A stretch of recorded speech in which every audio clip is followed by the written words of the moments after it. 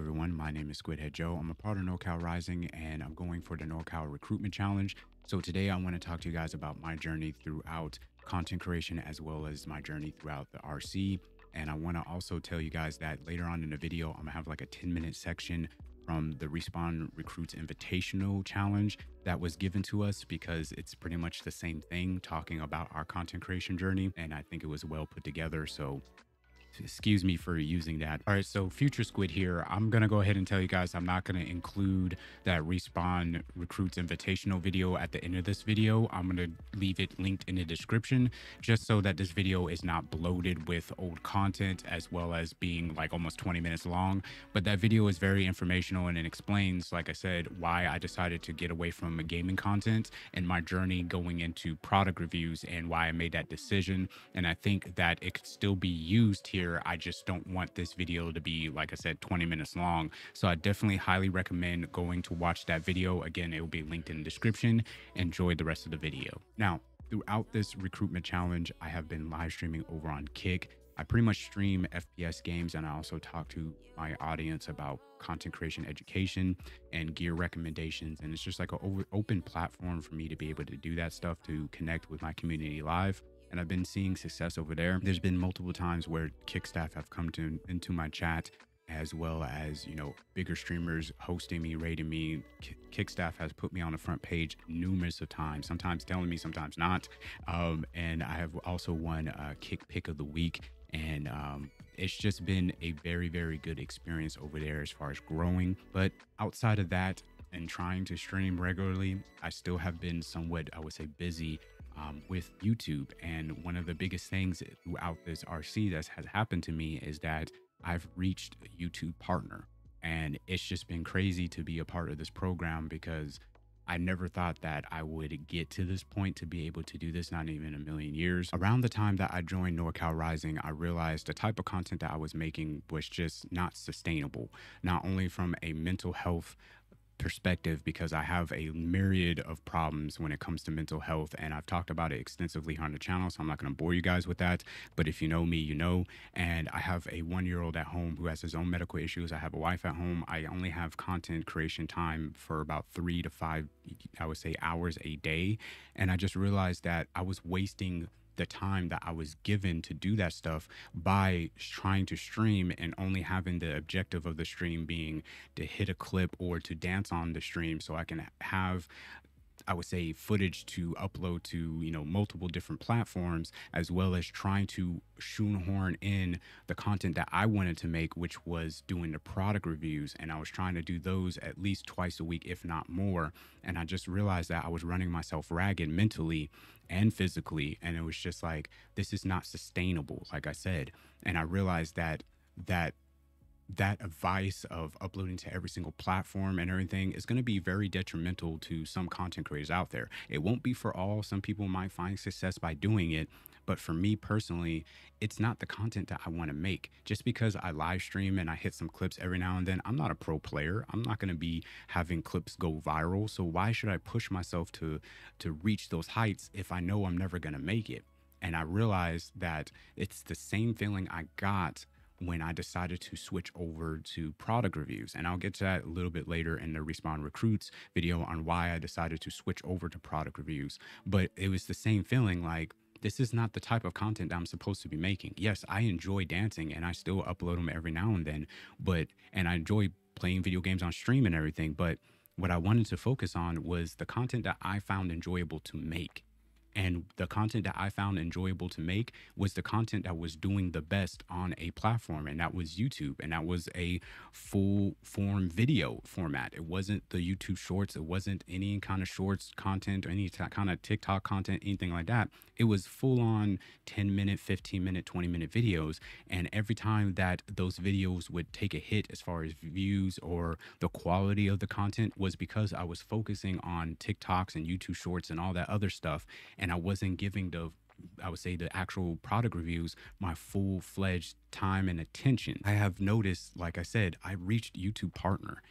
in a short amount of time doing the product reviews, as well as been seeing, an uptick in subscribers. I'm almost to 1,400 subscribers on YouTube now.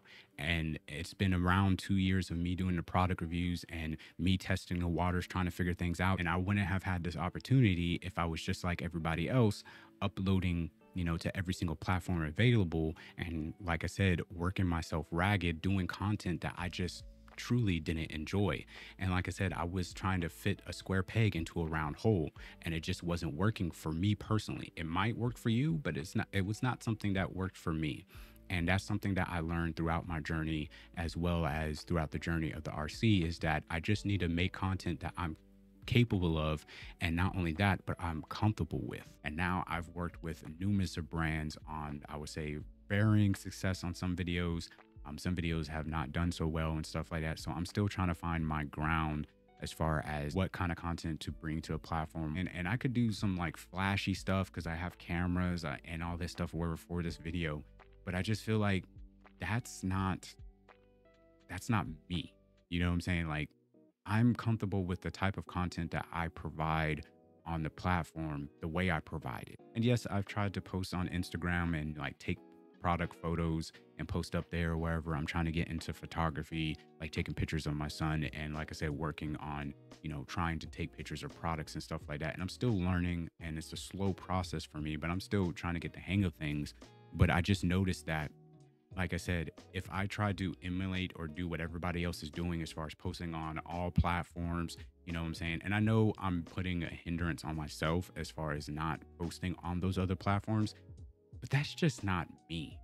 You know what I'm saying? I wanted to focus on YouTube, and getting YouTube partner and focusing on it and seeing the growth and what has been working for me personally.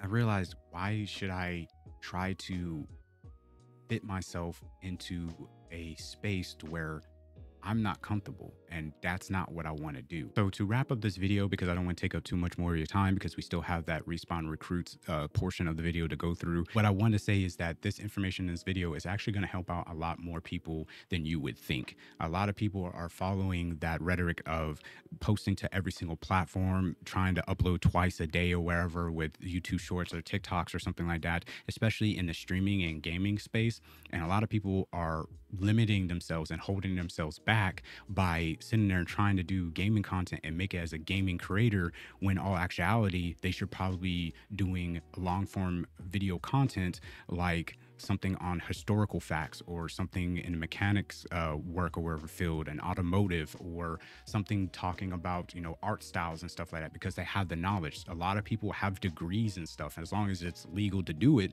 you could be making educational videos on that stuff, something that's going to not only express you as a person, but you're going to be knowledgeable enough to cover whatever topic you're covering.